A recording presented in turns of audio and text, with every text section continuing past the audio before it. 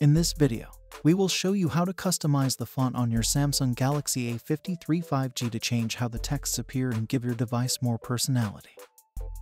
To begin, swipe down from the top of the screen and tap the gear icon to open settings. Tap Display.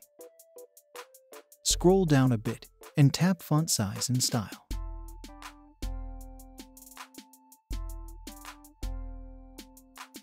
Tap Font Style.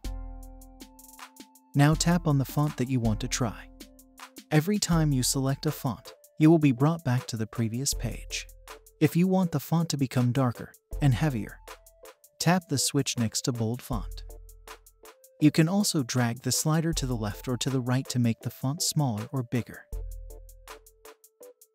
To download a font, tap Font Style again and then select Download Font. The Galaxy Store will then pop up.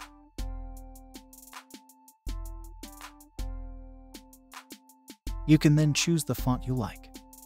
Most of the fonts are not free, so you will need to pay to be able to download them. As far as customizing the font on your Galaxy A53 is concerned, that's how it's done. We hope this tutorial can be helpful. Please support us by subscribing to our channel. Thanks for watching.